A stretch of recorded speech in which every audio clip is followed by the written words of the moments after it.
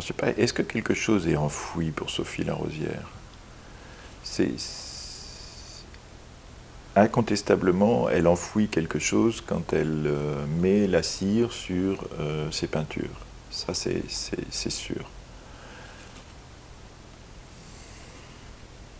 Mais elle les garde. Pourquoi elle les garde?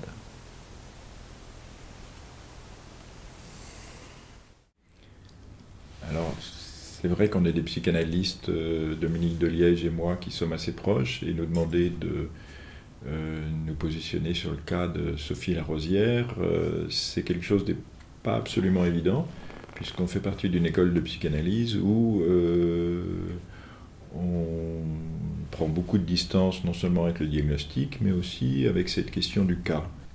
Moi, ce que ça m'évoquerait, là, tout de suite, comme ça, alors que je n'avais pas pensé à ça avant, c'est la question du montré caché, qui est quelque chose de très familier à Pérec et aux auteurs de l'Oulipo, etc.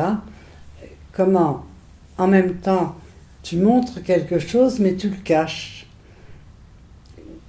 Je prends l'exemple de la disparition, qui raconte l'histoire de la disparition de la lettre E de l'alphabet, qui est un livre écrit sans aucun E, qui s'appelle La disparition, mais certaines personnes l'ayant lu, des critiques littéraires, à l'époque, n'avaient pas vu qu'il n'y avait pas de E dans la disparition.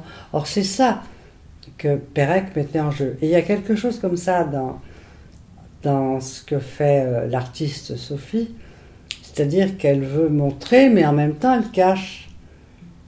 Trouver 20 ou 30 objets couverts de cire noire, ça attire forcément l'attention, et donc ça attire l'attention sur quelque chose qui est caché quand même. On se doute qu'il y a quelque chose qui est caché, sinon il n'y a aucune raison que ces œuvres soient rassemblées au même endroit. Donc il y a tout de suite ce jeu sur ce que tu appelles toi le montré caché, et ce dont je parlais l'autre jour, en termes d'écran, en jouant sur cet équivoque en français, sur le terme d'écran, ce double sens plutôt du terme d'écran en français, où ça peut être à la fois ce qui cache et à la fois ce qui montre, ce qui fait écran A et ce sur quoi on projette. Si j'ai bien compris dans sa biographie, c'est pas à n'importe quel moment qu'elle a recouvert de cire ou de noir ses œuvres.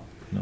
C'est au moment où elle avait eu un chagrin d'amour, qu'elle a été lâchée par son amour de l'époque, et je dirais qu'elle était dans une période de deuil, entre guillemets.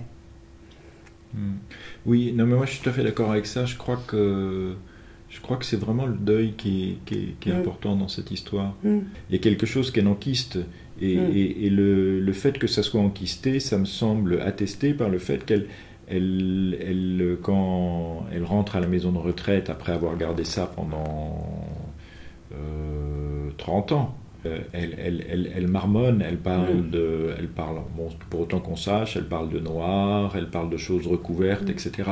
C'est-à-dire que ce marmonnage, d'une certaine façon, ça me semble le signe assez évident que le deuil s'est pas effectué. Je pense que Sophie, comme nous tous, a souffert de certaines choses de la vie, et qu'elle s'est débrouillée comme elle a pu pour s'en sortir et survivre et fabriquer quand même une vie un peu convenable. Je trouve que Sophie est quelqu'un de très vivant. C'est quelqu'un...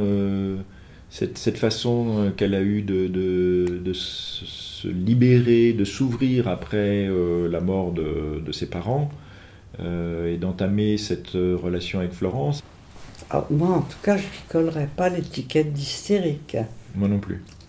Il y a aussi la création artistique qui la sort de toute catégorisation psychiatrique. Oui. Quoi. Oui. C'est une artiste, moi je dirais. S'il faut lui coller une étiquette, c'est une artiste. Non ? Si. Et puis, je veux dire, il y a aucune... ça n'a aucun sens de coller une étiquette à des artistes.